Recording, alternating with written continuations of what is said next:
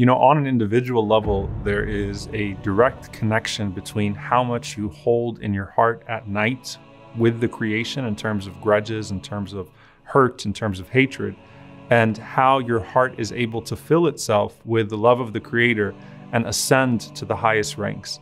And so when the Prophet ﷺ talks about a man being from the people of paradise, just because at night he would empty his heart out of all grudges and seek forgiveness for people, how could the Prophet ﷺ hold anything in his heart when he was so busy nurturing it with love every single night and filling it with the love of Allah subhanahu wa ta'ala? And that's why you don't see the Prophet ﷺ bringing up things in the past, and you don't see the Prophet ﷺ burdened or burdening others with previous grudges, even though he's surrounded by people that previously tried to kill him or even killed members of his family and companions.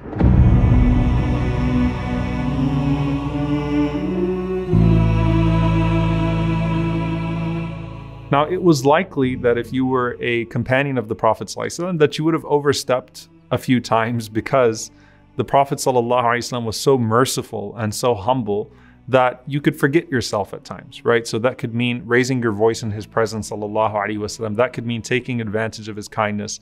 And when you came to that realization, knowing who he was, you wanted to seek his forgiveness, sallallahu alaihi wasallam. And one thing about the Prophet ﷺ, a beautiful description of him, is that he was hard to upset and he was quick to forgive. So it was very hard to make the Prophet ﷺ mad in the first place, because again, وَمَنْ تَقَمَ لِنَفْسِهِ, he wouldn't get angry for himself anyway, sallallahu alaihi wasallam. And at the same time, if you asked the Prophet ﷺ for forgiveness, even if he was very angry, he would immediately forgive you, sallallahu alaihi wasallam, no matter how large the transgression was prior to that. So you have this list of things, right? For one, the Prophet ﷺ did not let things get to him in the first place. And that's why you find, for example, when Aisha radiallahu anha describes, as we're walking the streets of Medina, and the Prophet ﷺ is in charge of Medina. And there were some who would say to the Prophet ﷺ, Assalamu alaikum, Assam meaning death instead of salam, peace. So they said it so quickly that the Prophet ﷺ could not distinguish salam from sam as an ordinary listener. And Aisha radiallahu ta'ala anha responds in like manner and says, may the curse of Allah be upon you, may death be upon you, and fights back. And the Prophet ﷺ just brushes it off. And he is in charge, meaning the Prophet ﷺ could actually escalate this to a very serious manner. But he tells Aisha radiallahu ta'ala anha, calm down. She says, Ya Rasulullah, didn't you hear what they said to you? And the Prophet ﷺ says, and didn't you hear what I responded? I said, wa alaykum, and upon you. So if they said salam, then it's salam upon them. And if they said sam, then it's sam upon them as well. And he tells Aisha radiallahu ta'ala anha, Ya Aisha, oh Aisha, Allah loves gentleness in all of his affairs. So he wouldn't let it get to him in the first place, sallallahu alaihi wasallam. So you didn't get under his skin. And at the same time, the Prophet ﷺ also did not want to hear bad things about other people. He didn't want to hear things conveyed to him, sallallahu alaihi wasallam, that would cause that type of disruption. So he says, sallallahu alaihi wasallam, don't convey bad things to me. فَإِنِّي أُحِبُّ أَنْ أَخْرُجَ إِلَيْكُمْ وَأَنَا سَلِيمُ الصَّدْرِ. I like to come out to you when my heart is pure, when my chest is pure. I don't want to carry any type of anger or hatred or have bad feelings towards any of you. So I don't want to even know when things are said and these types of things happen.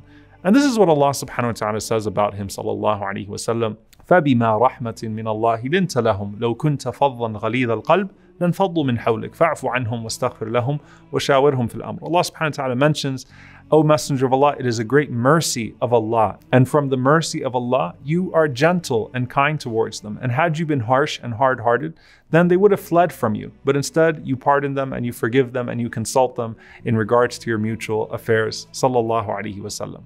So the Prophet ﷺ did not repel people with that type of a personality, right? And Anas radiallahu ta'ala anhu, of course, has his own particular vantage point where he mentions that the Prophet ﷺ never used to say to me, why did you do this or why didn't you do that? He says, Kana Rasulullah sallallahu alayhi wasallam ahsan an-nasi khuluqa. The Prophet sallallahu alayhi wasallam had the most amazing character. When he sent me to go on an errand once, I got caught up playing with the other kids.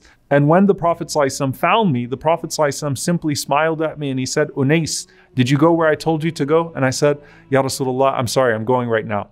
And Anas radiallahu ta'ala anhu says, I served him for 9 years, but he never chastised me harshly about anything or asked me, why didn't you do this or why didn't you do that? Even though I was in a vulnerable position, right? The Prophet sallallahu alaihi wasallam was always gentle. He never really took things too far, sallallahu alaihi wasallam, and he was always overlooking and forgiving, sallallahu alaihi wasallam, whether it was with his family members or it was with those that were on the outside or it was with those who were close to him in the community, sallallahu alaihi wasallam. And then you see some of the more serious things, right? Again, the Prophet ﷺ was surrounded by people that had tried to hurt him before, right? So Anas radiallahu anhu mentions, for example, that one time 80 men from Mecca descended upon Rasulullah ﷺ from a Tan'im, and they were in full armor and they had the intent of doing battle with him, sallallahu alaihi wasallam, and the Prophet ﷺ was able to thwart them and capture them, and he didn't kill them, sallallahu alaihi wasallam, he let them go. And you find that the Prophet ﷺ was able to let go of not just the people physically and not hold them to account in that sense, but remove any type of ill feelings. Now, you know the story of Abu Talib, and Abu Talib being like a father to the Prophet ﷺ. There were 2 men in the room when Abu Talib was dying that were preventing the Prophet ﷺ from getting Abu Talib to say La ilaha illallah in his last moments. The first one is very well known, that's Abu Jahl. The second one is Abdullah ibn Abi Umayyah. Abu Jahl and Abdullah ibn Abi Umayyah continued to shout out to Abu Talib as he was dying, are you on the religion of Abdul Muttalib or are you on the religion of your son Muhammad sallallahu alaihi wasallam? And Abu Talib dies saying, I'm on the religion of Abdul Muttalib.